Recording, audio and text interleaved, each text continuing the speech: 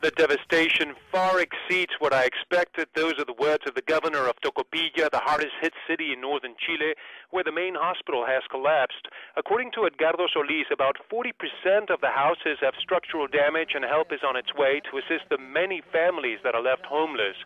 Too fearful of the aftershocks and the falling walls, 2 people are reported dead, over 100 are injured, but the toll is rising, and dozens of workers that we reported trapped in a tunnel north of the city of Tocopilla were able to evacuate the site of repairs unharmed. Good news on that front. Helicopters will be assisting over 50 other persons isolated in the surroundings, as the roads have also collapsed. We still don't know the true figures behind this earthquake. Local authorities are striving to reach the more remote indigenous and rural areas in Chile's desert north. 4 members of the cabinet will be heading to the sites of destruction. The president, Michelle Bachelet, will be joining them tomorrow to assess the situation on the ground.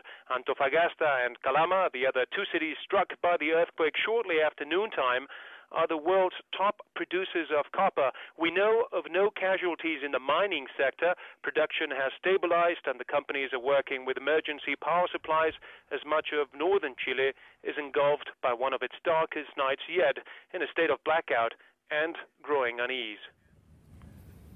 Now, emergency crews are rushing to the scene to help victims, also to assess the situation.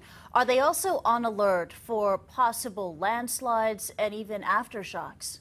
Indeed, they are. This is rugged, treacherous terrain, difficult places to have access to. So I think we'll have a better picture of the earthquake's toll in about 4 to 6 hours more.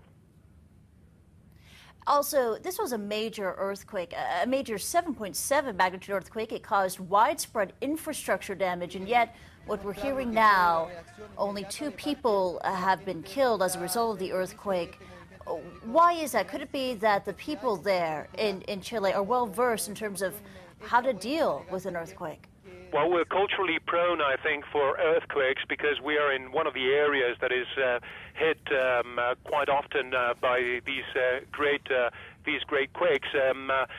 On the year 2005, we already had in this area an earthquake, and as you well point out, many of the houses and buildings have not collapsed on this occasion because prior in 2005 they already did.